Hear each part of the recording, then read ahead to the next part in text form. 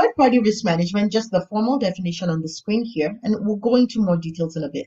But third-party risk management refers to the structures and processes that are in place that are used to identify, assess, and mitigate the risks and threats stemming from the use of third parties in outsourcing. So that's really what this is about, right? An organization chooses to outsource some services to a third party. In doing that, you inherently have some risks that come up. So third-party risk management is how risks are identified, assessed, and mitigated, specifically related to third parties in outsourcing. So what is third-party risk management? Again, one question that people always ask is, who is a third party? So we've talked about the definition, but I want to talk about this to kind of give you more clarity. And a third party is not just an organization. That's the interesting thing, right? It could be a person.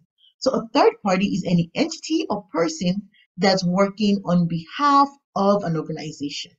So if it's a person, it's not an employee. So this includes like consultants, contingent workers, clients, whatnot, right? So a third party is really just someone or an organization that's working on behalf of a company.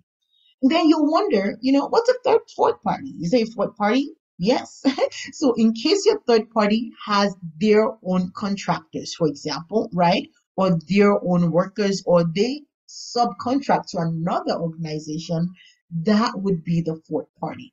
And so really, if you think about it, this can go on and on and on to an nth party, because if each person or each organization keeps outsourcing and outsourcing, then that relationship with the third party keeps extending. So third party is usually the key because that's kind of that first outsource service, but then you can have more. And actually, when we're in the SOC module, you see that we talk a little bit more about that. Okay, so hopefully that gives you clarity on what the third party is, and also if you can have more parties involved down the line. Okay, so again, still talking about what is third-party risk management. What are some of the drivers, right?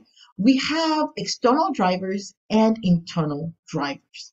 So with the external drivers, well, let me pause. Let me say this a little bit differently.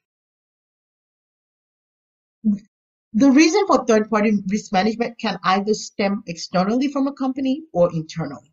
So external drivers can be regulatory requirements, for example, and this will be based on the services that have been outsourced to another company. So let me just give you an example. If the systems that are in scope for an organization, for SOCs, let's say systems that are in scope for SOCs are hosted in a third-party data center, then that becomes a driver for third-party risk management, because for SOCs, you can't just say, well, I have a third party doing security for my systems, so don't worry about it. You can't say that, right? So the organization will need to monitor compliance at the data center provider so that they can get a copy of their SOC report. And they do this by getting like a copy of the SOC report, which we cover in the SOC module. And so they can include the information from that in their SOC testing. So this is an example of an external driver, because the operations that they've moved to the third party, right, are relevant for SOCs. An organization will need to ensure compliance, right? Well, not ensure, they'll need to monitor compliance at that third party. And one of the ways they do that is by getting the SOC report. They can also perform an audit if they want. Whatever they do, they need to manage that relationship and monitor compliance because it directly impacts their SOCs. Okay, so that's one.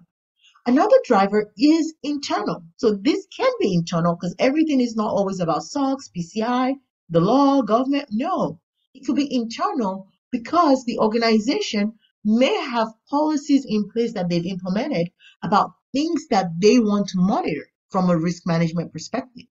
So even if the services that the third party is providing is not covered by an external regulatory requirement, it's still a very good practice to make sure you're monitoring the risk management there. And when we talk about the different types of risks later on, you'll see this. because the organization has to manage risks regardless, right? So whether it's relevant to SOX, PCI, regulatory requirements or not, the organization still needs to manage risks related to their outsourced services. And that's critical. So do you guys get that? So there are different drivers that can determine, why third-party risk management is important. We've talked a lot about relationships with third party, what the outsourcer does, right? The outsourcer outsources services. But there are many things to consider. I'm not going to spend a lot of time here. But you have to consider, what data am I trying to send over? Like if this is related to data, right? Is this public data, private data, confidential or internal, right? How do I make sure that when I'm sending, let's say the company is going to be hosting my systems for me, how do I ensure security? Right? How will data go back and forth between me and that data center, for example? So when you're talking about data outsourcing that involves systems and data, here are some things that you need to consider because that overall should impact which company you select, right? What's their security posture? How will they ensure the continued security of your data? Okay? All right, so we talked about things to consider. So now again, I just want to talk about this briefly. The next one I really want to talk about is thinking about what the organizational functions are that are involved in third-party risk management. And there was a question that was asked in the GRC area, like, oh, is this just for IT? It's like, no, many different functions are going to be involved in third-party risk management. I'm giving you examples that have to do with IT, but a lot of groups are involved. So if you see here on the screen, you'll see that at a minimum, we have at least 6 groups within a company, right, that are involved in IT, in third-party risk management. So you have IT because they need to be, again, if you think about outsourcing services that need to do with IT, they will have to set the security standards, right?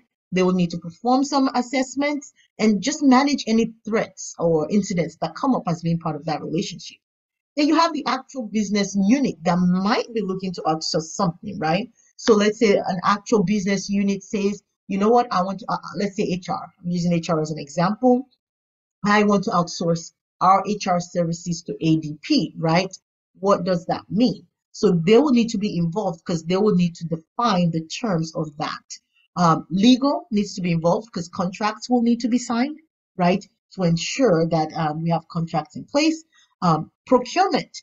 Procurement, typically, think of this as the supply chain management. So they'll be the ones internally to make sure, okay, we have an invoice. This is how we're going to pay them on a periodic basis based on the services that they're providing to us. Compliance, remember, we just talked about compliance.